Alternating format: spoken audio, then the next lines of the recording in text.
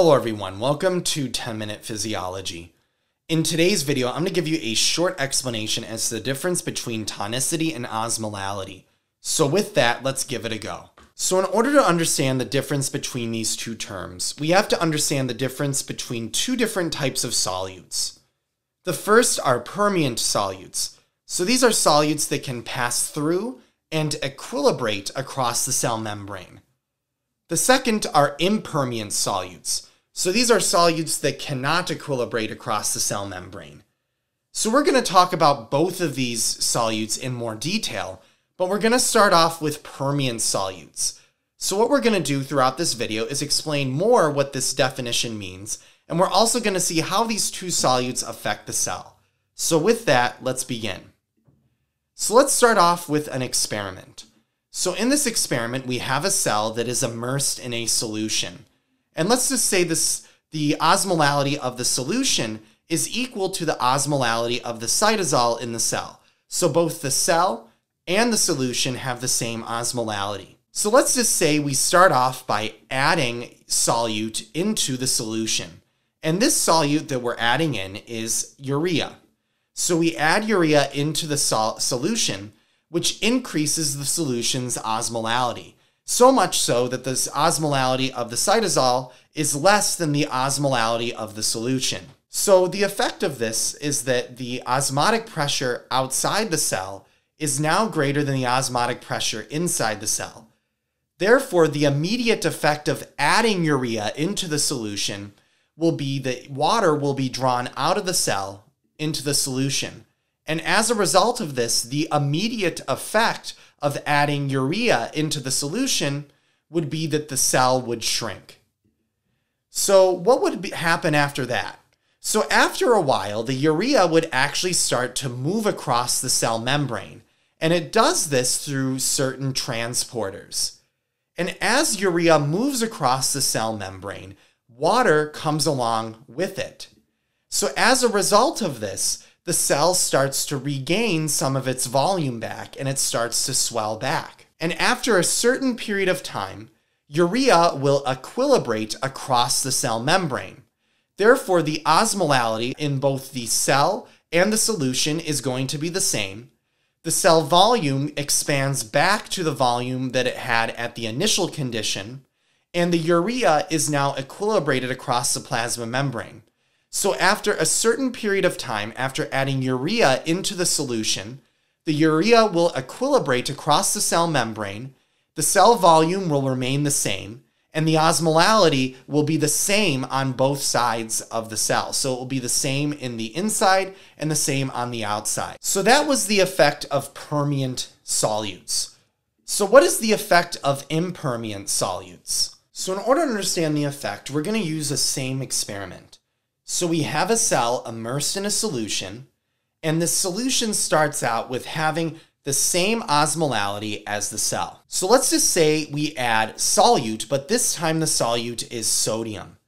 Now after adding solute into the solution, what happens is that the osmolality of the solution becomes greater than the cytosol. Now inside the cell, we have sodium leak channels. And these sodium leak channels are always open, and they allow sodium to move down their electrochemical gradient. So as a result of this, let's just say 3 sodiums move into the cell. Now, as you know, cells have the sodium-potassium pump, and the pump uses ATP in order to pump 3 sodiums out and 2 potassiums in. So what we see here in this cell is that all of the sodium that came into the cell is pumped back out through the pump. So as a result of this, sodium is said to be functionally impermeant to the cell membrane, because even though sodium can pass through the cell membrane, all of the sodium that does pass through is eventually pumped back out by the sodium-potassium pump. So it's functionally impermeant. So what is the result of this? So the result is the osmotic pressure outside the cell is greater than the osmotic pressure inside, which means that water moves across the membrane into the solution. Therefore, the cell shrinks from this process. So another example of an impermeant solute would be glucose. So the reason why is because when we add glucose into the solution, What happens is that the osmolality of the solution becomes greater than the cytosol, and glucose can actually move across the cell membrane. And it can do so through transporters like SGLT2. But when glucose moves across the cell membrane, glucose is quickly metabolized by the cell. So the cell is unable to accumulate glucose inside of it. So as a result, you can look at glucose as a functionally impermeant molecule. So even though the molecule can pass through the cell membrane, the cell is unable to accumulate it because it metabolizes it so fast. So as a result of this, the osmotic pressure outside the cell is greater than the osmotic pressure inside the cell, and water will move from the inside of the cell to the outside, causing the cell to shrink. So what we see here we have from these two different types of solutes is that we get two different types of terms. The first is osmolality, and the second is tonicity. So osmolality is simply the sum of all the concentrations of solutes. So it's basically all the concentrations of solutes added together. And we see this from this equation right here. So this equation is actually used to estimate the osmolality of our blood in our body. So what we see here are all three solutes, both permeable and impermeable in this equation.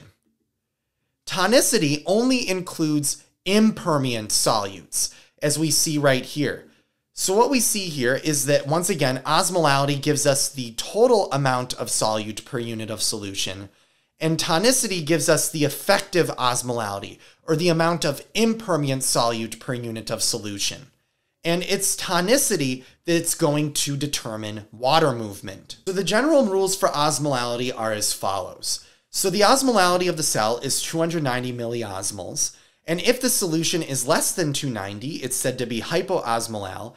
If it's equal to 290, it is isoosmolar, and if it's greater than 290, it's hyperosmolar. So the general rules for tonicity are as follows. So if the tonicity of the solution is less than the cell, the solution is going to be hypotonic, and therefore water is going to move into the cell, and therefore the cell is going to swell. If the tonicity of the solution is equal to the cell, the solution is isotonic to the cell, and water is in equilibrium, and therefore the cell remains the same size. And if the tonicity of the solution is greater than the cell, the solution is hypertonic to the cell, therefore water will move out of the cell, and the cell will shrink. So I hope this video helped you understand the difference between these two terms, and I hope to see you in the next one. Thanks for watching, and see you next time.